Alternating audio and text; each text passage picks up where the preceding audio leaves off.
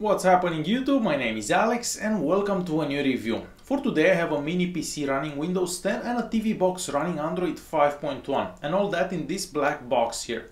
So of course we have a device with dual boot. For specs we have an Intel Atom X5 CPU, which is a decent processor. We have 4 gigs of RAM, 64 gigs of internal storage that's divided between Android and Windows, and dual band Wi-Fi. This is called a Chuwi HiBox and it costs around $130. So for the price it's not that expensive considering the specs, but you could get a TV box that's much cheaper. So it really depends if you need Windows. Starting with a very quick unboxing. So this device comes in a rather big box. It's a plain box. On the front we see the brand name and on one side we are going to see some specifications about the device. Inside the box you're going to find a mini PC, of course. You're also going to find an HDMI cable, the power adapter, and we've seen this power adapter in the past. You're also going to find a little booklet that's not going to give you any information, and lastly an air mouse, and you can use that air mouse for either Windows or Android. And moving to the mini PC itself, so this is called a HiBox Hero. It is made out of plastic entirely and we don't get that premium feeling that we get with a lot of mini PCs from China. So starting on the front, here you're going to find a slot for a TF card, 2 USB ports and the power button. And since we have that SD card slot on the front of the device, you could technically install an SD card, but you're only going to be able to install that as internal storage for Windows. And since we are talking about storage, on the Android side we only get about 10 gigs of storage and the rest is being used by the Windows side. And of course I did some speed tests on the Android side and on the Windows side, and the speeds that we got were rather decent for a device this cheap. On the other side of the mini PC you're going to find a reset button. You're also going to find a 3.5mm audio jack and the network adapter port. And since we are talking about the network adapter port, this TV box also supports dual band Wi-Fi, if we can call it a TV box. So if you're using Android, you're actually going to be able to access the 2.4 and the 5 GHz Wi-Fi networks, and the speeds that I got on those are appropriate. They're better on the 5 GHz Wi-Fi network and rather okay for the 2.4, but nothing special. And if you use Windows, you're only going to be able to access the 2.4 GHz Wi-Fi network, so the 5 GHz Wi-Fi networks don't show up in there. However, the speeds over the network adapter port are rather good for both Windows and Android. And continuing with the device, we also have a HDMI output, USB 3 port and the power adapter port. Since this has an Intel processor, I believe that it was intended to be used more on the Windows side than the Android side. I tried DTS sound and Dolby Digital sound for both Windows and Android with Kodi, and it does seem to work very good, so I haven't had any issues with DTS and Dolby Digital sound.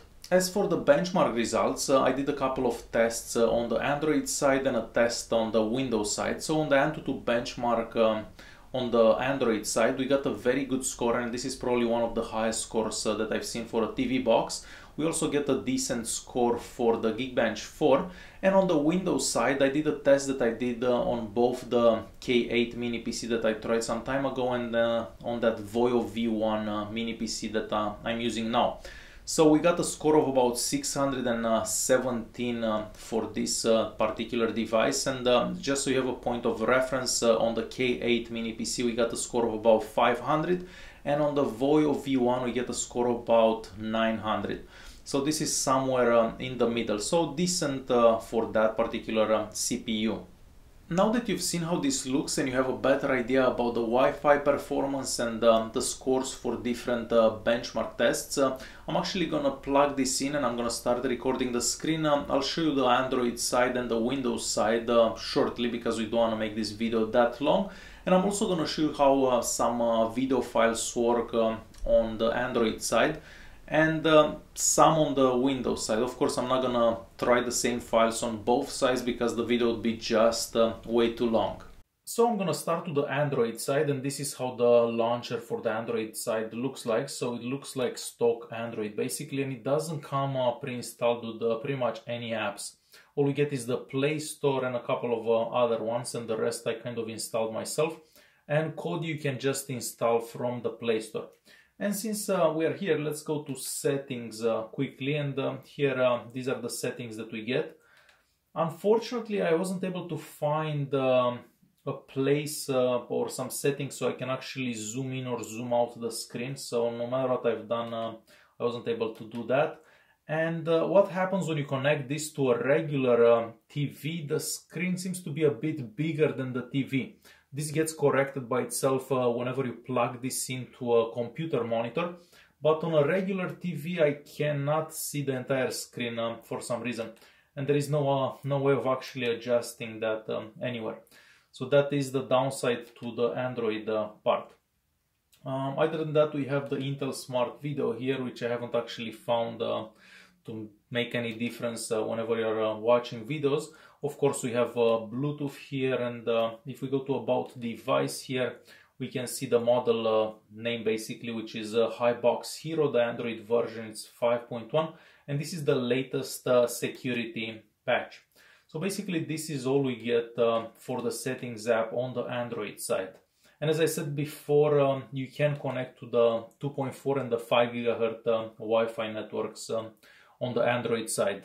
Unfortunately, we don't get root access from the factory, and this is the digital rights management information that we get. For our next quick test, I opened the Kodi. This is Kodi 16.1 that I installed from the Play Store. So let's go to System here and System Info. I'm just going to show you what information we get here. So we have a whole bunch of free RAM because this device has 4 gigs of RAM, so a whole bunch of RAM available. And since this it's installed right from the Play Store, of course, we are not going to have any add-ons, but the add-ons are very easy to actually install. So I have my USB stick with a whole bunch of files on it. We'll try some of them and see how well they do. I expect that the 4K files aren't gonna do great because this CPU, even though it's more powerful than the most CPUs that we find in TV boxes, it's not really optimized for Android. So let's start with this one, and I think I tried this one already, and it does work pretty good. So I'm just gonna let it play for a quick second, and as you can probably tell, it does seem to do fairly good. So we'll stop that one. We'll go to this one here. And of course this one also does good. And let's try those 4K files out of curiosity basically. And as I was expecting, they're not, the first one at least is not gonna work. So let's try the next one. And I don't think that this one will actually work either. Let's move to the next file. So a 720p file, of course, will work much better. But definitely this CPU, it's not optimized for Android, and that's why we can't actually watch those 4K files. And this one will also work. Basically every single file that we'll try, it's gonna work fine except for those 4K files. But I'm very curious to see this one here. Let's see if this one actually starts up. So no, this one will not start up either. This is a 4K file at 24 frames per second. Let's see what happens. Oh, this one actually plays. So if you have like some 4K files that you filmed with your phone, most likely those will work. So that's how Kodi works and how video files work on this. And keep in mind that Dolby Digital and DTS also work with Kodi on the Android side of this device. And for our last test on the Android side, I have Real Racing 3 playing, and I'm using a Bluetooth controller, and I wasn't expecting that the game would do this good actually. I thought that it would do much worse. But it seems that it does work fairly good.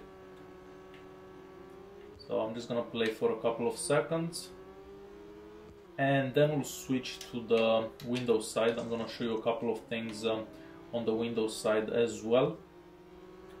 But overall for Android, using this as an Android TV box just so you can have access to the Play Store basically, and to that 5 GHz Wi-Fi network, I think that this works very good. Right, so next we'll switch to Windows and we'll see how well that one does. And also switching to Windows, it's very easy. All you have to do is swipe down from the top and then just press Switch OS, and now it will switch to Windows. Alright, so now I'm on the Windows side, and of course this looks like any device with Windows 10, and we can even get updates on this. So let me go here to Start and Settings. System here, I'm just going to show you a couple of things. So if we go to About, we can see that this is using Windows 10 Home. This is the CPU that we have and the 4 gigs of RAM. If I go to storage here, we're going to see how much space we have available. This is a USB stick that I have connected, but basically you have about 28 gigs available of storage, so the rest is being taken by the operating system and the Android. So if we go back here and Update and Security, and we go to Activation, we can see that this is an activated copy of Windows, so that's a good thing.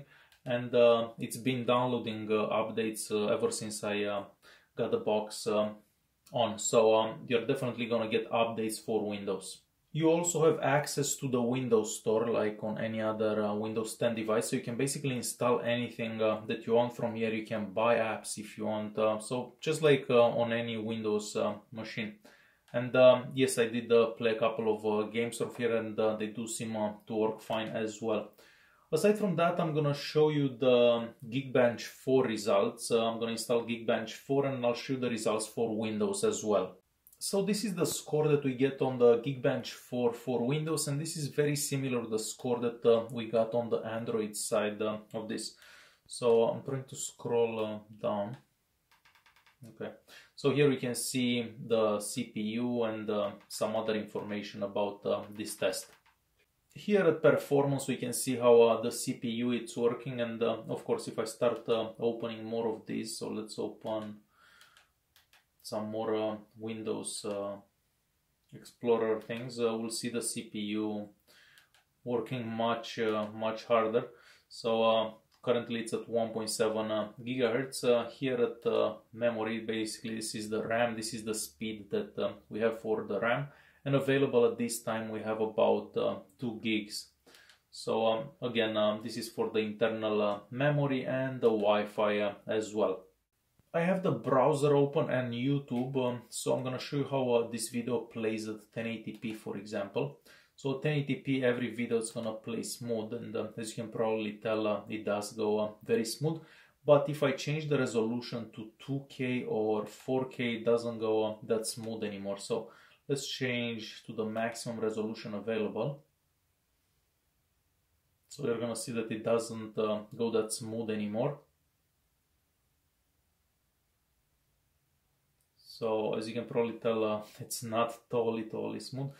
Alright, so we closed that, but that's how YouTube will work. So very decent for a CPU like this.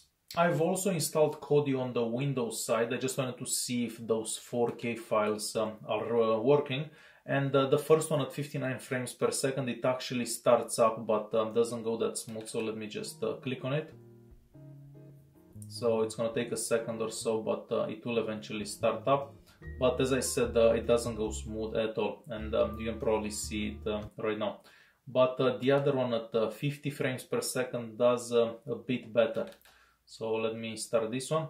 And it does go in slow motion, but at least it works, because on the Android side these files weren't working at all. So as you can probably tell, it kind of works, not really, but just so you have an idea how those two 4K files work. Other than that, Kodi works very good, and you can even get DTS and Dolby Digital sound. So overall, I think that the Windows side and the Android side, they both work very good considering the price of this box. So for the price, this gives you the best of both worlds, but if you are more into Android TV boxes, you should probably get an Android TV box. But if you are more into Windows devices and you want to access that Play Store every now and then, this could be a good option. However, if you just use Windows, maybe you should go and get yourself a mini PC that has only Windows on it, because this way you don't lose that internal storage for the Android side. Alright guys, hopefully you enjoyed this video. If you did like it, press that like button. Don't forget to subscribe, and I'll see you in the next one. Thanks for watching.